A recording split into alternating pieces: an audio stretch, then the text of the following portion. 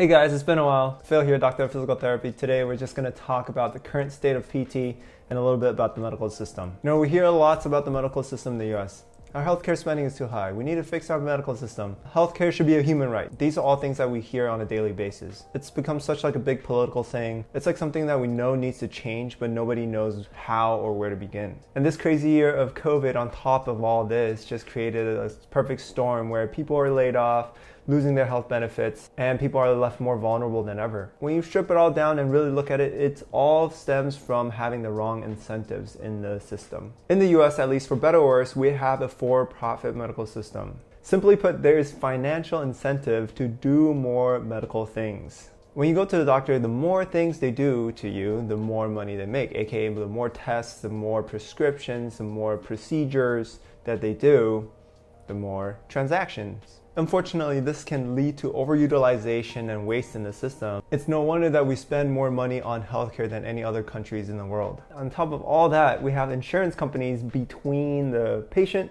and the medical providers. So these guys are also for-profit companies. So they want to watch out for their bottom lines. And quite frankly, they carry the burden of the cost because hospitals and doctors, they charge insurance companies to get reimbursement. And what happens is they end up charging these insurance companies whatever they deem reasonable and try to get as much as possible, which drives costs even higher. Anyways, that's a little background. We're not going to solve the problems with the US healthcare system within this video. So let's dive deeper into physical therapy. You see, when you peel back all the layers, the core of physical therapy is conservative care, aka letting the body heal naturally.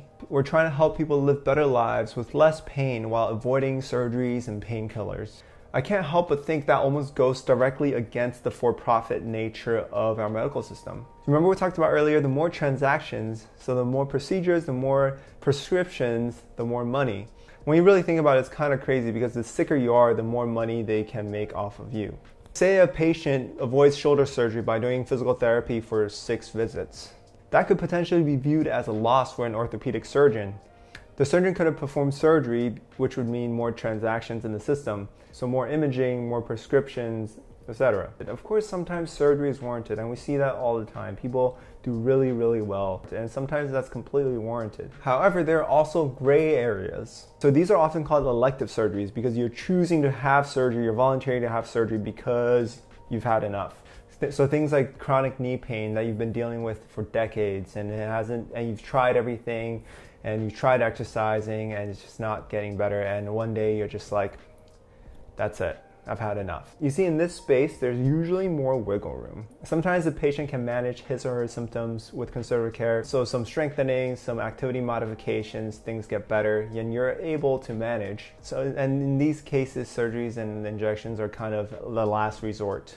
And we see that in physical therapy. Sometimes we have the same presentation and one person does really well with conservative treatment and get back to all the activities. And another person, for whatever reason, doesn't do as well and needs a little bit more. So going for more invasive options like injections or surgeries. It really all depends on a case-by-case basis. Like, how long has the patient been dealing with this problem? How much is it impacting your day-to-day life? And what are your physical goals and needs? So it's hard to make a general blanket statement saying surgery bad, conservative care good, or vice versa. Generally speaking though, the consensus is to do conservative treatment before anything invasive. I recently saw this TikTok video of a bill someone got after having COVID and having stayed in the hospital for a couple months.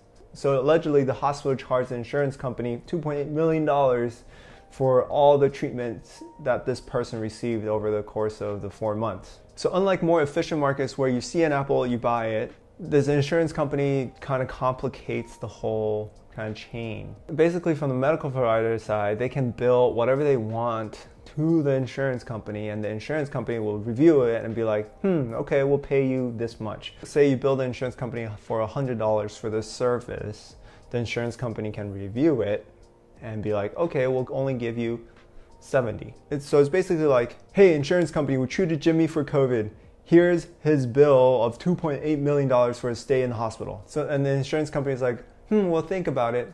Here's $400K, and Jimmy will have to pay $10,000 out of pocket. And the hospital goes, okay. It really is all kind of bizarre.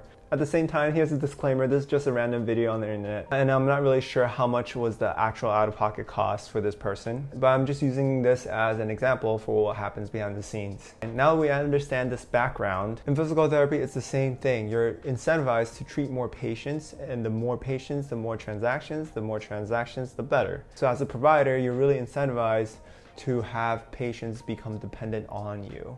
But what happens when you bill insurance a lot and the insurance companies goes, wow, physical therapy service is very expensive.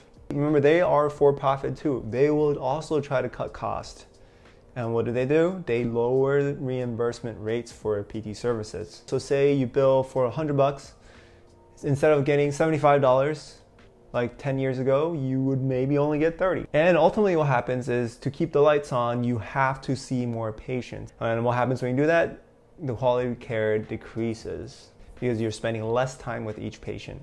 And more clinics end up being kind of these PT mills or patient factories where you're just kind of passed along to an assistant and you're only spending 10 to 15 minutes max with a therapist. And I've personally worked as a student in places where you're seeing literally 4 patients at the same time. Quite honestly, that was not fun.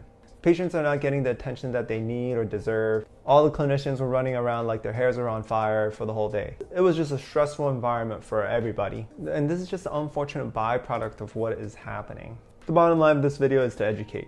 As a patient, you hold the power, and knowing more about what's going on can help you make a better informed decision. And if you're feeling like you're not getting attention and care with your PT, maybe the PT only spends 15 minutes with you, you can always go somewhere else. And that's all I got for you today. As always, if you liked it, like it, and there's more to come.